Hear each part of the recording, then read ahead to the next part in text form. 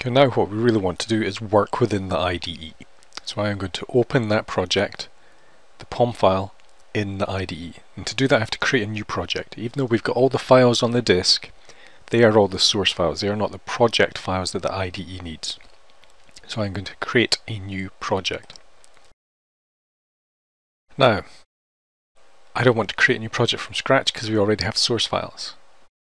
I don't just want to create a project from the existing source files because we're doing it from an external model. We're doing it from Maven.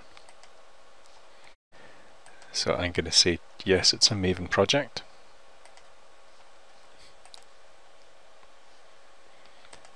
WebDriver basics. The POM file is in there, so I'm going to make that the root WebDriver basics. I'm going to make it just a normal directory-based project. I'm going to have it import all Maven projects automatically. And I'm going to tell it to automatically download the sources and documentation. For any of the dependencies we have, that should happen automatically.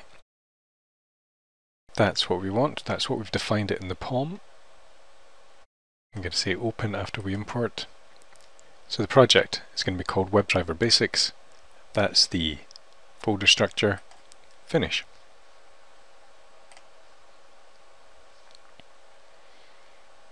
So you can see here what we have is our project, the source files, and the POM. And you can see that Maven has automatically generated a simple app and a simple test, which means that over here on the right in the Maven plugin, I could run Maven test,